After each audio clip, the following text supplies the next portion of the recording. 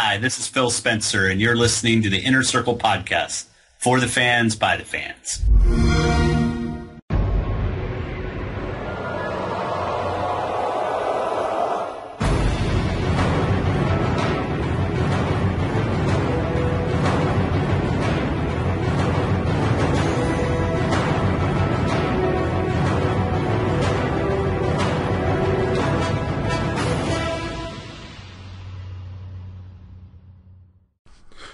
Welcome back, Brad. Glad to have you on again to talk about GDC and your new game, Ashes of a Singularity, which was mighty impressive at GDC according to reports with the sheer number of objects on screen at once. Let's talk about that. What is Ashes about, and how has DX12 helped you design the game? Oh, sure, and it's great to be back. So Ashes Singularity is a very large-scale real-time strategy game where you are fighting through a galaxy planet by planet. So literally a given map is a particular planet. So you're seeing entire mountain ranges and deserts, and it's the full array as if you're fighting for an actual terrestrial map. Wow. And so as a result of trying to bring in that scale, we're showing thousands and thousands of different units on screen at the same time. I've seen some people look at a screenshot and go, well, that's no bigger than, insert their favorite game. And what they don't realize is that, yes, but that screenshot is one battle. That's not the battle. That is one of, say, 30 battles that might be taking place simultaneously on the map. And even at the show, we were showing off on the smallest possible map in order to ensure that they can make it easy enough to demo, right? Because on a large map, it can take an hour to travel across the map. It's a little harder to demo a bunch of battles if you're having to zip around that much screen real estate. But anyway, it takes place in our future, and you're basically battling with what we call constructs, which are these huge battleship and cruiser. It's kind of like Sins of the Solar Empire on a planet, where you're sending out these units to fight each other to take control of the planet by annihilating the other opponent. That's very interesting. Now, how has DX12 helped you design it? We know, I guess that's a CPU-bound game, correct? It is. I mean, and the game has been developed with DirectX 11 in mind, because we can't assume everyone's going to be running DirectX 12. So, right. Yeah, well, that's smart. Yeah. So one of the things there's a lot of interesting things that people don't think about when they play computer games or console games, because they're so used to the limitations of games in terms of how we look at. When I look at a game real time, when you look at it, and it doesn't matter what kind of game it is, it could be a PC or a console game, you can tell it's a video game, right? No one ever goes and looks at it and goes, oh, that's a CGI movie, right? Right. And that has to do with the way light is handled and materials are handled and lots of other stuff. It has nothing to do with the number of polygons or anything that a lot of other people tend to think it has to do with. It's usually how many light sources you have and how objects interact with light. And what DirectX 12 will allow us to do, so DirectX 11 allows us to have thousands of units on the screen simultaneously, but we have to do some stuff to make sure that the performance is good. On DirectX 12, we're able to show those units and with a fidelity that you normally would only see in a CGI movie. As an example, every single shot in the game. So if we have thousands of units, you can imagine how many shots are being fired. Right. In terms of plasma weapons or rail guns or explosions. Every single one has a light source. So you're not talking. Last time I was on, I had mentioned that most engines only support 4 discrete light sources, right? And someone online said, "Well, he's an idiot." I happen to know that on a PlayStation 4 you can have 8. Like, okay, fine, 8. So, Ashes Singularity might have 3,000 of them, right, going at the same time, and those are the kinds of things that, and it's not gratuitous. If you look at the room you're in right now, how many light sources are there? Reflecting off of different things. I bet you it's more than 4 or 8. Right. And that's the sort of thing that people notice, even if they don't consciously notice. When you're looking at, let's say, a Pixar movie or a modern CGI movie, those are the things that make it not look like a video game, is that there's lots of different things bouncing off these things. It's not ray tracing still, but it's much... You can just sense that it feels like things are right. Right. Question: Does you spoke of ray tracing, and I've seen a lot of people talk about ray tracing coming to consoles. Do you see that happening with, especially on Xbox with DX12? Does DX12 have a ray tracing application? Well, not in real time. It's ray tracing, and this is just my opinion, and I'm sure there'll be people who disagree, but is the ultimate example of perfect being the enemy of good, and that is ray tracing in theory could deliver a perfectly realistic scene, and it would cost a gajillion times more in CPU power than doing it using a number of existing techniques like object-based rendering or what have you, where you get 99% the same at a tiny fraction of the cost. Gotcha. Gotcha. Let me give an example of ray tracing, right? If I have a reflective light, let's say I have a whiteboard and it has a glass surface. With ray tracing, the light hits that, and then it will bounce off and hit something else, and then hit something else, and hit something else. But as a practical matter, you can't tell. You don't need to remodel the light that reflected off the glass, reflecting off another thing, reflecting off that onto something else, and so on. Right? At some point, you just can't tell. Right. So, we've heard you and read some things about you talking about how some of the tools were being updated for Xbox, as well as PC, as we start to go into the release of DX12 this year. And one of the topics that was brought up was the whole ESRAM debate, which is something you spoke about last time you was on the show. And obviously, we all know that Microsoft has had its issues with resolution, though understand that resolution is not the most important things when it comes to games. It's about gameplay. It's about being able to play those games with a steady frame rate. To me, in my opinion, those are the most important things. Resolution is a nice icing on the cake, obviously. And I really cringe when people say, oh, well, if that was the case, we could still have Xbox 360s. Or we still have PS3s. No, there's a big difference. Okay, it's just because the game doesn't support full HD 1080p doesn't mean that you can just play the same games that you did on 360. There's a big difference in texture quality. There's a big difference in objects on screen, in general.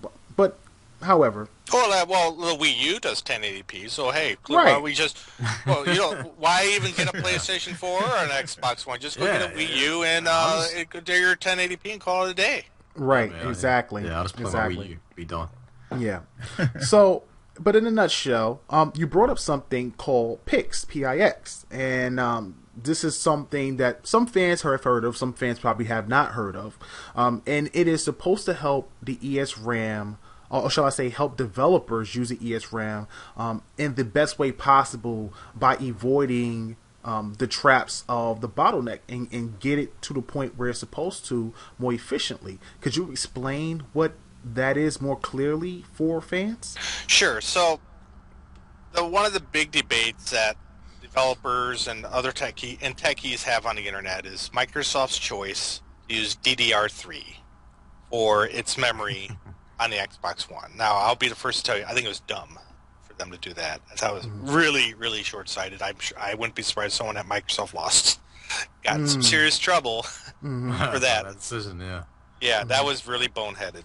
But what they did is they said, well, we'll use DDR3, but we'll have a little tiny bit of memory. I think it's 32 megabytes of memory that is really fast. And what the developers can do is use that. So when they pick what they need to get to the screen really fast in a given frame and put it through that. But 32 megabytes is not very much, and especially nowadays. Right. So picking the right things to put on there is not easy. And in DirectX 11 And just in a current gen, all the games right now, there's been a lot of difficulty in using it optimally, right? I mean, especially in the mountain, everyone's always under crunch, and it's really hard, even under the best of circumstances, to optimize your performance. And previously, especially with DirectX 11, it was a pain in the butt to use that little piece of memory well. So with DirectX 12, Microsoft's basic, I asked them this at some length at the show because I didn't. I mean, people go crazy. I will mention something online and people will pick it apart. And so I try to be really careful, and I asked them at length, just so I understand, you're not just updating this API. And they said, no, we're basically redoing it for DirectX 12. The APIs that let you manipulate and use the SRAM. So it's, but I haven't seen, but the problem is I go online, I can't find any coverage or details of this API. But I talked to the guy who did the driver, and I don't have his card on me, but I mean, it's the guy, a guy at Microsoft who's in charge of this, and he was showing me Pix, and he says, the big thing about the new version of Pix is that it makes it way easier for you to optimize this stuff because you can do it in real time within your game. You don't have to go ahead and previously apparently you had to try putting things through SRAM. If it wasn't fast enough, you exit the game, load up the compiler, try something else, and go through it. It was total trial and error. Whereas now Pix will let you kind of do it in real time. It will try to automate some of this, and as a result, it should be a lot easier for developers to get the most out of it. That's one of the things I see online is people say, "Oh, it's not SRAM. You just can't do 1080p on the Xbox," which brings me back to the point of course you can. I mean, the Wii U does 1080p, right? I mean, that's your response automatically, right? The Wii U does it. Obviously, the Xbox One. Heck, the Xbox One could probably do it if you're just using DDR3. If your scene is simple enough. Right. I think that's the thing. I think fans feel that we know that it can do 1080p. And the first thing you see is because it's not a lot happening in that screen on that screenshot, or it's not a lot happening in the game, or it's not graphically intensive, we're using up a lot of resources. And the question is, will this help the ESRAM? And also added with that, they always bring up tile resources. About a while back, Microsoft showing how you could put, I think it was 4 or 5 gigs of data into 32 megabytes of information and send it through, or something like that. There's a lot of things you can do with. If you're talking using compression, right? And there's a lot. There's a lot of. You're zipped a bitmap, right? I just on your hard drive, load up a bitmap, zip it, right? Or turn it into a PNG, right? PNG is just a zip of a bitmap, basically, and you can get 90% of it down. Mm-hmm. So there's a lot of interesting things that become possible if you're clever. It's always been a matter of, well, yes. If you're willing to spend the time, you can pretty much do anything. But most developers are on a tight schedule. How much effort are they going to be willing to do? That's why I've always said the API, and you've seen this countless times, right, with past consoles, where if the console is a pain in the butt, to get the most out of it, you're just not going to get the most out of it. I mean, the PlayStation 3 had a cell processor, right? It could do all kinds of crazy stuff, in theory. Mm-hmm. Yeah, but you never saw anybody really get that much out of it. Except for the first-party developers themselves, because they use They use the hardware that much. I think I feel the same way. I feel like the first-party companies for Microsoft are going to be the ones that get the most out of DX12 because they're the ones that's going to know how to use it. They're the ones working with the hardware. They're the ones that can get the engineers fastest for their games. And I think third parties. Now, don't get me wrong. You have some guys stepping up, and I'll let Brandon bring it up in a second. But you have third parties coming in now and starting to talk about DX12. Recently, I believe it was the guy from Frostbite who felt that it should be adopted 100% by every developer. Oh yeah. Just to get the adoption rate out there as fast as possible and have people upgrade to Windows 10. And yes, that would obviously isolate some people who don't want to upgrade to Windows 10. They still want to stick with Windows 7, maybe Windows 8, and still play their games. But if you don't have the Windows 10 platform, then you won't be able to play under his theory. Now, that's just a thought that he put out there. But again, going back to the ESRAM, obviously the question is now, with Pick's help, if these guys decide to go with the tile resource route, do you think that this whole resolution thing will finally be over? In my opinion, it's minor, but it's still such a hot subject, among so many people in the consumer space. You think that they finally found a way to get that shut down? Because I remember I remember that guy from CD Projekt Red said that it just wasn't enough shaders on the Xbox One to do 1080p.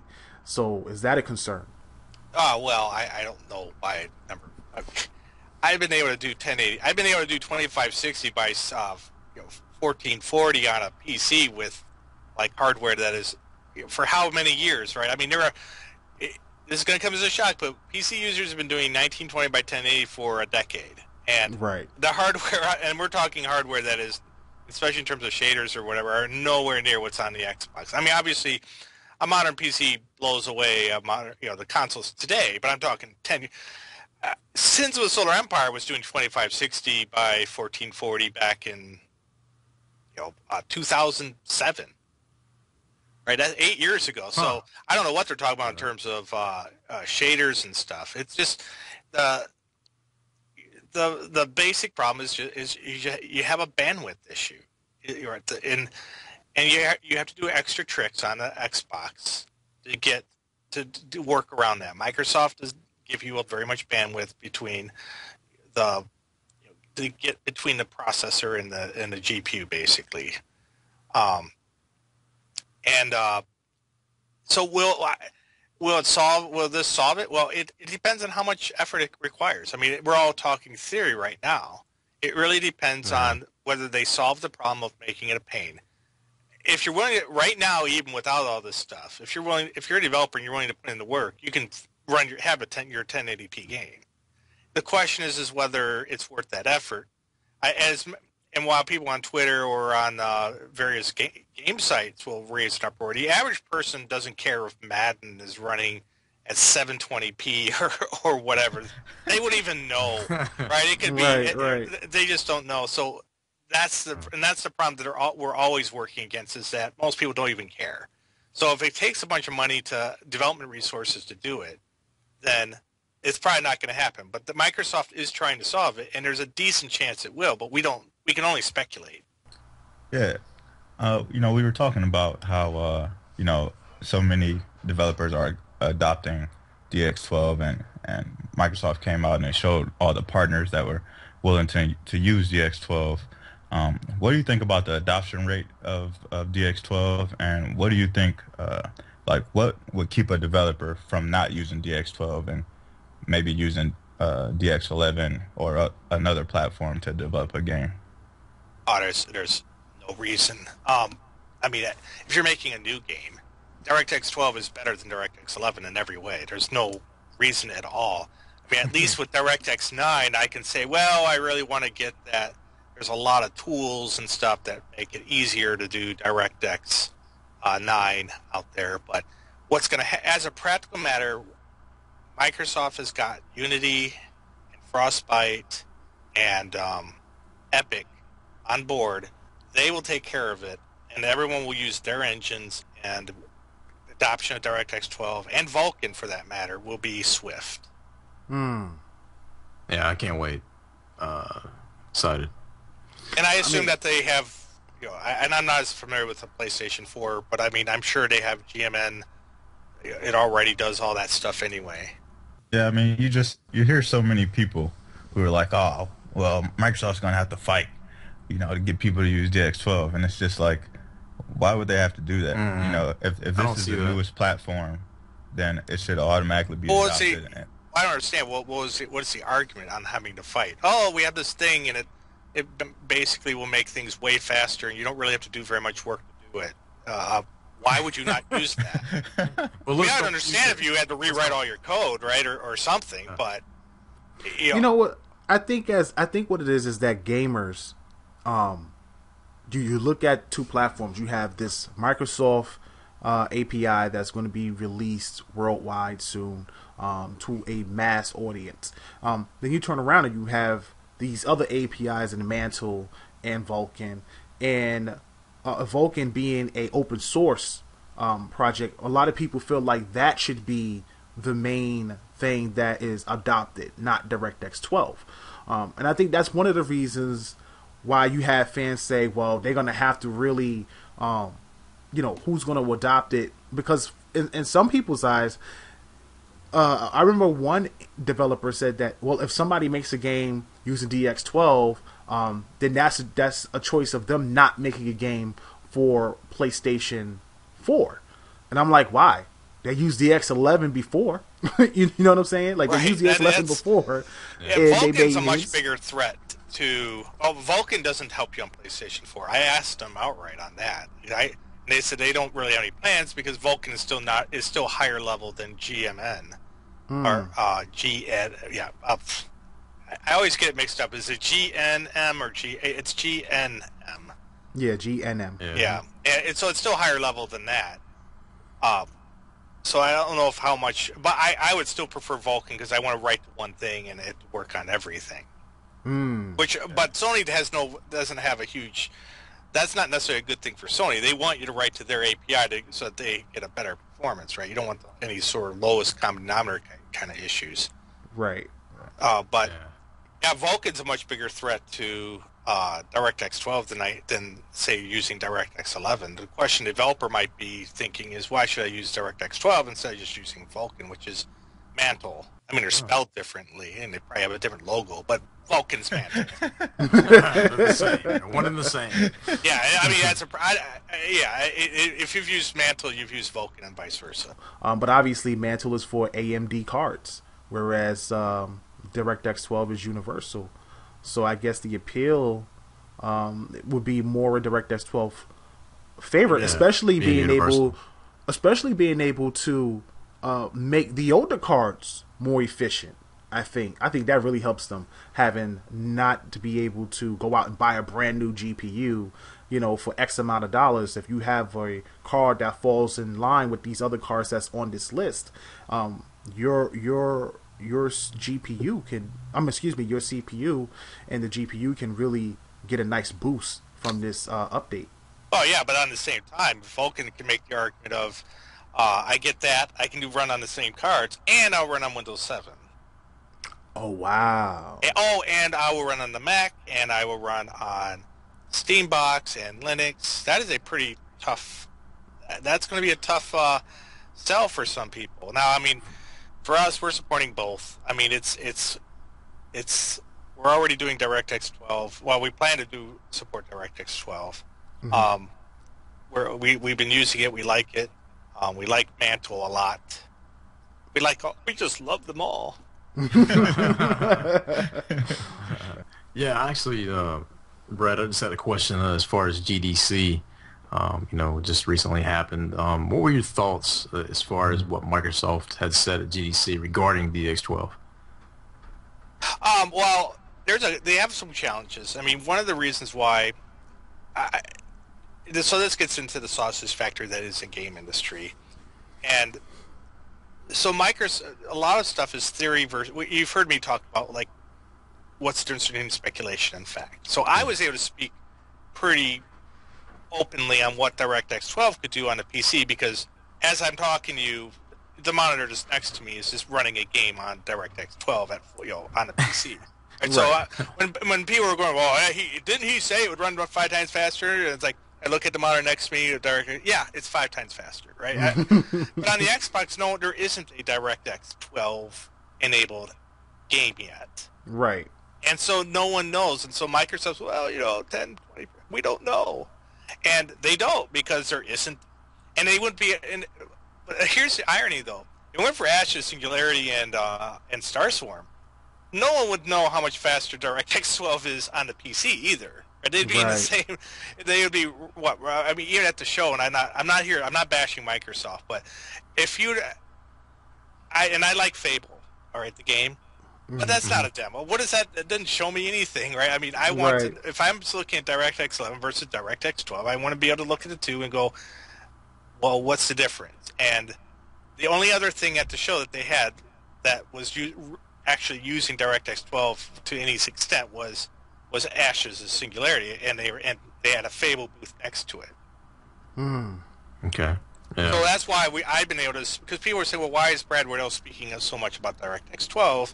And isn't he an AI guy? And I am. I'm an AI guy, and not really a graphics guy. And the only reason I can is because we're the only ones with the direct. So far, we will be joined by many, many people who are far more knowledgeable and talented than I am, very soon, who are making DirectX 12 specific stuff. But right now, or at least certainly in this time, yeah, you're one of the few that has a little bit of advantage talking about it because you've been around it more. Right, exactly. Yeah. That's really the only difference. It's not like I have some special, unique, smart knowledge here. It's just that I happen to be the first one that's really using it, or we are. Stardock and Oxide are the first ones to really use it. Right. I think the whole point with the Fable thing was the boost, the GPU boost, which wasn't expected. At least I wasn't expecting it. One of the things that the team and I talked about on one of our shows was that when Phil was doing the press conference, and this is when they announced that they were going to do the was it the crossplay at this event? Did they announce crossplay at this event with the Surface? Yeah, okay. Yeah. So once they announced crossplay and they brought Fable up and said Fable will be for PC, and then one of the things that they started to show you was the difference of what Fable was like running on DX11 and what Fable was like running on DX12. And when it hit DX12, it got a 20% increase on the GPU side, which made it go from 900p to 1080p. And one of the things that I said during that show was that even if we don't know, and this is my opinion, even if we don't know what is going to happen on the Xbox One, I believe that same thing would happen on the Xbox One, because that was a DX11 game. That game releasing probably would have been 900p on the Xbox One when it launched. And it being ported over to DX12, because I remember you also said a while back that a lot of games coming out this year will just be kind of like ported over, not really built from the ground up on it. So I already knew that Fable wasn't a built from the ground up game. But once it gets ported over, I think that will get a significant boost as well on the GPU side as far as resolution is concerned. Even though the games that most people say need to be CPU bound, they did something GPU-wise with the DX12, maybe some type of tool or something that actually helped that game get its full resolution out, which to me was kind of impressive. Yeah. Well, I know one of the things coming up, too, that's... now, so Microsoft, the next big DirectX 12, the other foot, falls at the Build Conference, which is later this month. Yep. And this is going to be a PC-only DirectX 12 thing. Sorry, that won't mean anything for consoles, but we're going to be showing... Ashes' Singularity there as well at the Microsoft booth, well, actually at the sessions. There's not a booth because it's Build. That's their developers conference. But the thing that they're adding in the DirectX 12 is one of those things that's, again, here's the irony, is that once it's in, and I can't talk about it yet, but what's really horrifying is that once you see what they're doing, you go, son of a bitch, they should have been doing this. This should have been in DirectX 11 and 10 and 9. It's like, it's so, and it's embarrassing. And I mean, I'm glad it's in DirectX 12. But it's also one of those, I alluded to this recently when I was talking to someone, that they're in this tough marketing spot because some of the things they're doing, on the one hand, they want to talk about loudly, like, look at DirectX 12 is true multi-GP or multi-core, right? Mm-hmm. And how do you do that without acknowledging? And by the way, DirectX 11 and before was not using your other cores, right? And that's a very awkward discussion to have. And I can do that because I'm a loudmouth. But but this other thing makes that even look more ridiculous. that they're doing.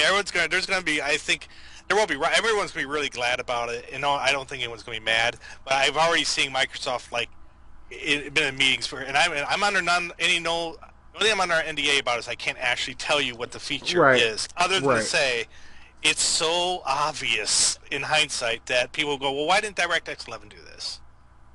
Yeah, I would say, it's a good thing that at least they're doing it now rather than later. At least they're finally getting it.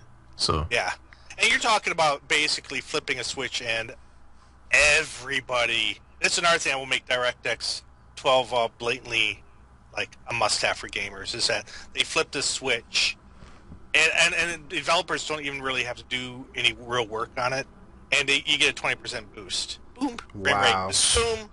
Wow.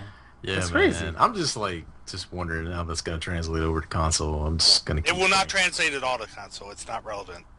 Gotcha. Not relevant at all. Okay. No, it won't do any. This particular feature won't. Gotcha. All right. Good to know. But the part on that is relevant to the console is that in DirectX 11, even though it is a very low level API, but it still serializes a lot of calls to the AMD part. I think has GPU has 12. Oh, I'm going off the top of my head. 12 cores, and I think the call from these AMD CPU side is it gets serialized still going out to those cores, which is not ideal. Whereas in DirectX 12, it can be in parallel. So all the there's 8 cores which you get access to, like, depending on who you're arguing with, 5 or 6 on the CPU side. And you guys know the difference between what all this is? There's the cores on the CPU, and then there's basically what we call cores, or there's a different term on the GPU.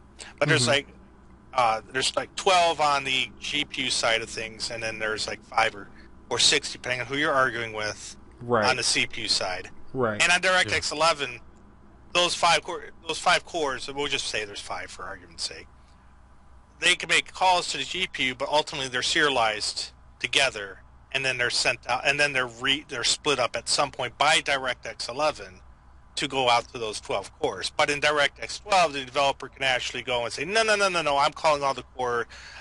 All 5 of my cores are going to talk to, at least, obviously, a perfect parallelism. There's 5 of those GPUs at once, or split it off into all 12 at once. I mean, not GPUs, cores.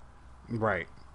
And again, I apologize because I'm not a graphics guy in terms of the terminology. The GPU side of things, they tend to call their cores something else. Logical process. I don't know what they are.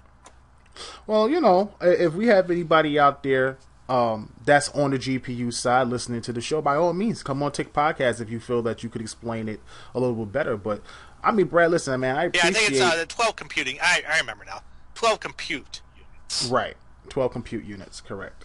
Yeah, I appreciate you coming on the show. You don't have to. I mean, we're an Xbox centric show, but you come on, you explain things the best way that you can to the Xbox fan base. Yeah, we appreciate that. We really do. We're a passionate fan base, and we only care about gaming in general. We care about gamers, but we also care about the Xbox One platform and how it's evolving, what direction it's going, what could we see happen in the future. And with crossplay, we're learning to embrace PC a little more.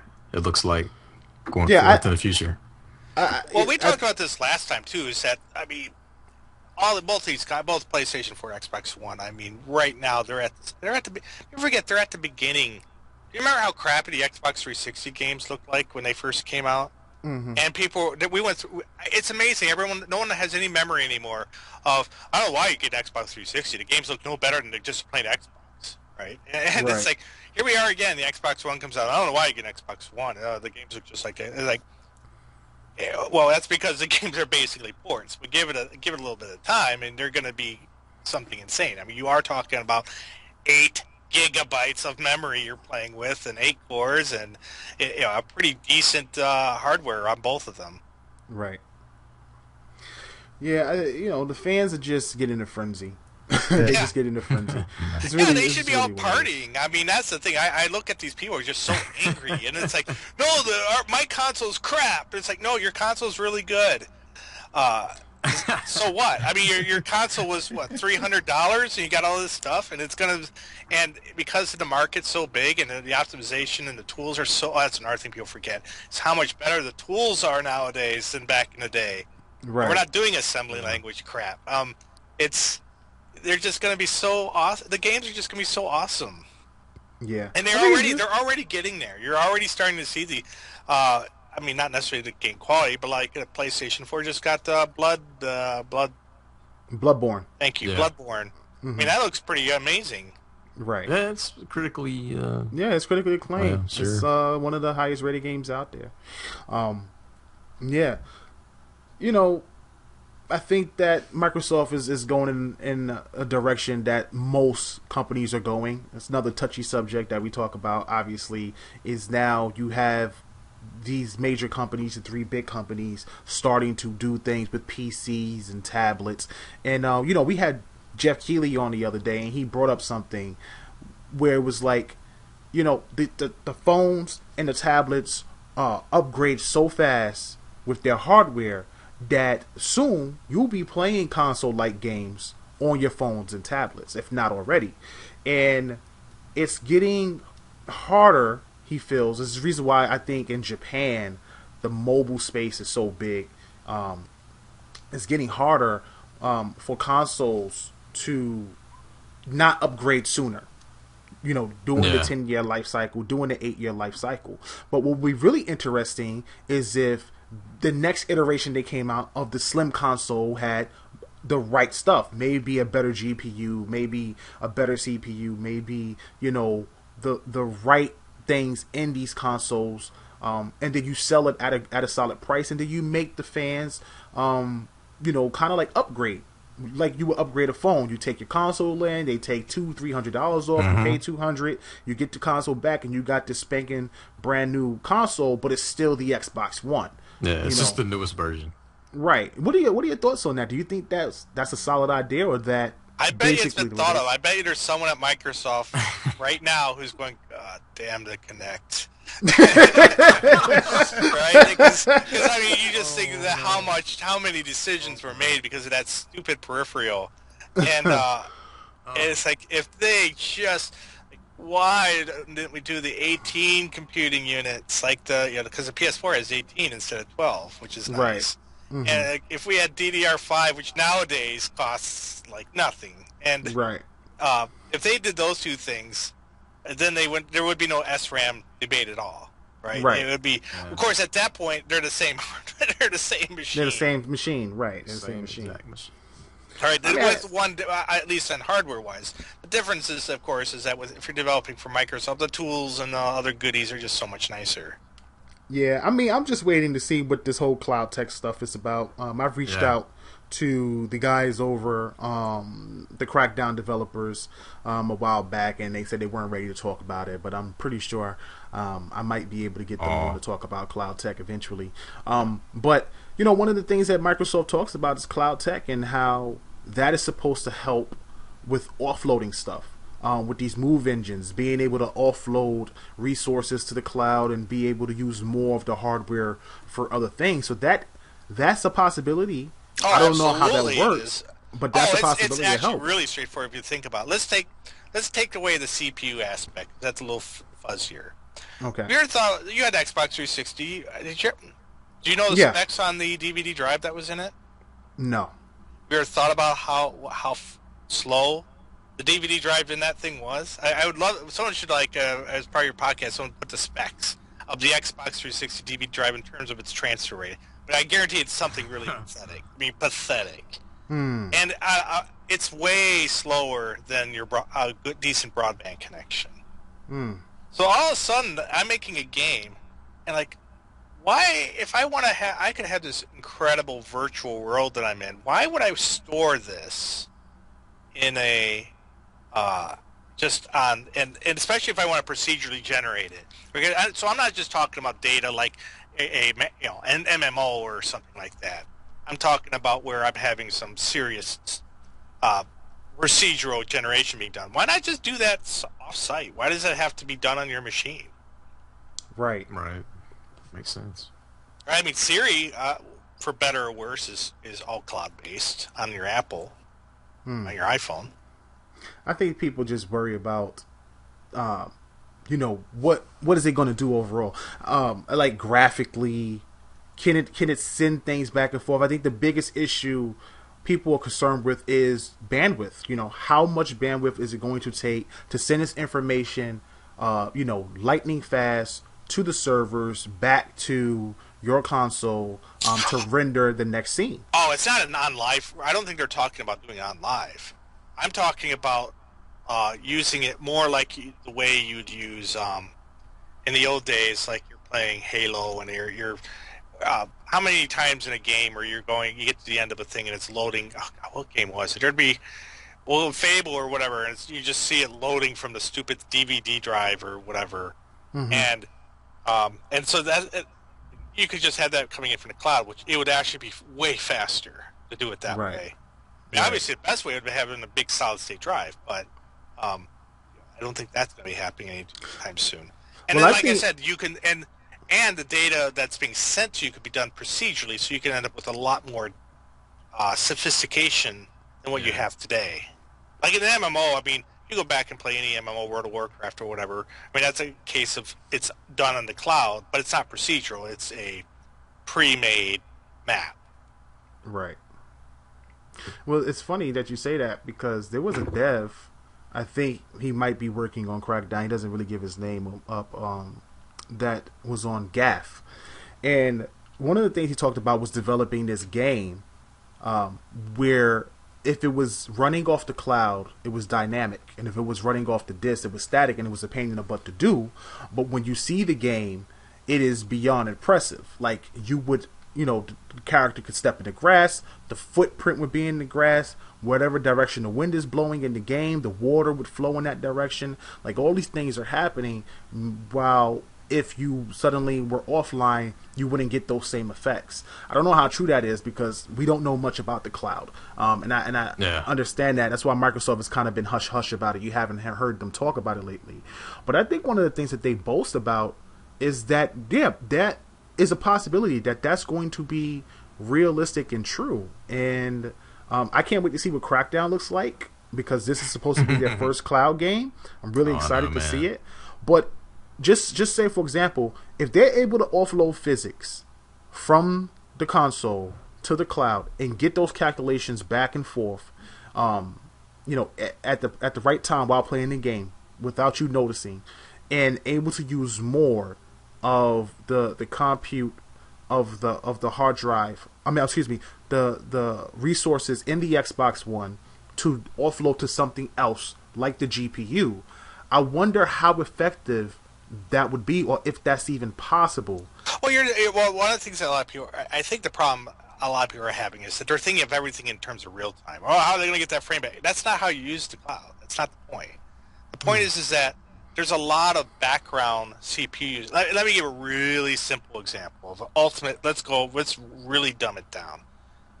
A chess program, okay? It would be way more efficient if right now chess can be done on a chess AI is so simple that you wouldn't ever put that in the cloud at this point. So you get the idea. Pretend that we're doing the ultimate chess AI. Right, it's sentient. It's gonna enslave you if you lose, and that is something that you would offload what it's going to do onto the cloud because it could do it. You have all those hardware computing resources that aren't available on your console, and then the console is left to just do the rendering. Right, it isn't using up two of the cores doing AI and another core doing the putting together the physics and all this other stuff. Now, obviously, in a chess program, it's too simple.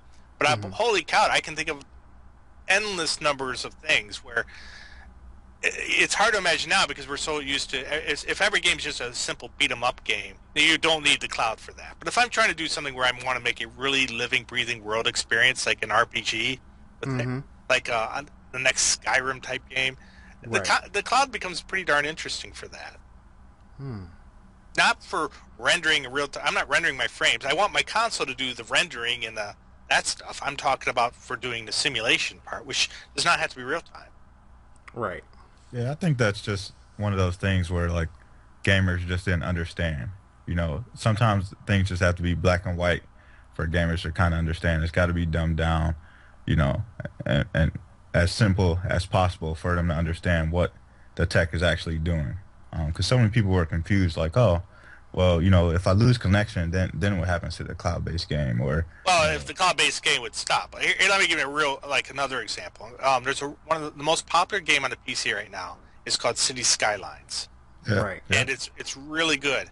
But imagine if it's limited based on the hardware, right? How big can a city get? Well, it depends. You know, there's only so much memory for destroying the entire simulation. There's so much CPU power for dealing with the simulation. But if that was a cloud-based game, you could be offloading huge. You could have it be a whole planet that you're simulating, right? Wow. And you only have to render and worry about the part you're actually looking at that moment. But their whole simulation could be offloaded, and that's obviously not. No one's is going to notice. Oh, what's your ping time? You know, 200 milliseconds. Let's say if it's crappy. Oh no, it's a fifth of a second to get back whether this building is upgraded to the next level on its own, right? No one's going to care, right? You can have a 2-second lag and no one would notice. Right. right. Right. Yo, no, it's a very interesting design Microsoft chose with their console, and the resources that they plan to use in the future with Cloud Tech DX12. So I think a lot of fans are excited to see what the future holds for them. But they get it and for free. I mean, Microsoft's Yeah. already. No, I mean, I'm saying Microsoft because they're doing Azure, right? They're doing all this stuff for their enterprise stuff, anyways. Right. And so right. this Stardock is using Azure for its Tachyon project, which is not doing cloud computing per se. Well, it is and it isn't. And that we're going to be running the game state. When people play multiplayer, we want the games to run on servers so that players aren't having lag when they're playing each other, and you get rid of the cheating issue because they're never touching each other. Right. And that's where the Azure is actually, the game is actually running on Microsoft's cloud. Right. So I mean, it's not some weird feature. I hear people saying, "Oh, that's just a fad thing." It's like, well, we're doing it right now for our PC games. Now, not in the way that they're talking, but yeah, our games are executing on a cloud machine and sending back the results to multiple PCs so that the game they're playing, so in this case, let's say Azure is a singularity, right? The simulation is running on this machine that's offloaded, and actually the one that we're doing it on first is going to be called Servo. It's an RTS, but the game state's running off-site, and then the players are playing on there, and that way they don't have to worry about someone's doing map hacking or any of the other stuff, BS that we've traditionally had with these games. Right. Yeah. Right. Well, before we get out of here, just got one more question. Brandon, before I ask mine, do you have anything you'd like to say? No, I think I'm good, man. I just want to, say thanks to Brad again. Appreciate you coming back on the show, man. And hope to get you back on later on in the year after we see what DX12 is doing for Xbox. Yeah, I would be happy to come on after Build in particular, because that's gonna be pretty fun. You'll see what they're doing. Awesome. That'd be really cool. Brad, so obviously Ashes, you guys are working on that right now. Now from what I understand, I heard that particular game is running on some heavy top-notch hardware GPUs. Do you think that game is possible to be ported to Xbox? No, no way.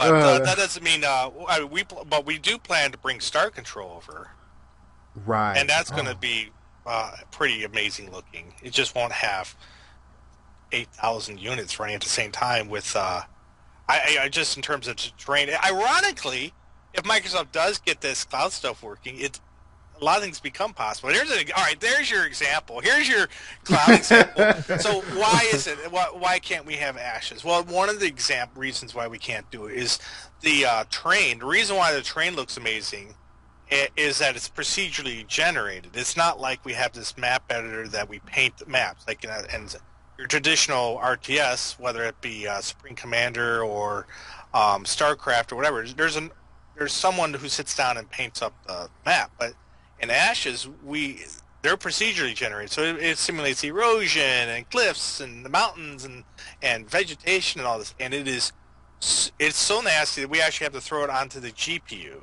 because it has so much parallelism in there. But we couldn't do that on a console. You would be sitting there for like 30 minutes to get into the game. But on a PC, it's only like seconds. Right.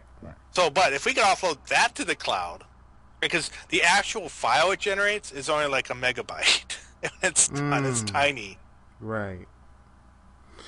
Wow. That's an interesting concept. I think Microsoft has something special. We're just waiting for it to happen. It's unfortunate that we have to wait so long. Yeah. Well, it's always the same. I mean, if one looks at the end of the Xbox 360 or the PlayStation 3 generation, then goes back. Well, didn't they re-release one of the Halo games at the end of the Xbox 360 era? And you go, oh my God, this is so much nicer. Yeah, anniversary. Yeah. Yeah. Yeah, definitely. Well, Brad, man, I really appreciate you coming on. Thank you so much for stopping in, chatting with us, talk about your game, GDC, and we look forward. Yeah, man, we'll try to get you back on after build. We always have great discussions with you, and we could talk about what's happening with Win 10, DX12, and for PC. I know we got some new PC followers out there, or some guys that are PC Xbox, so we could talk about that and get a better understanding of what's happening on the PC side of things for Windows 10.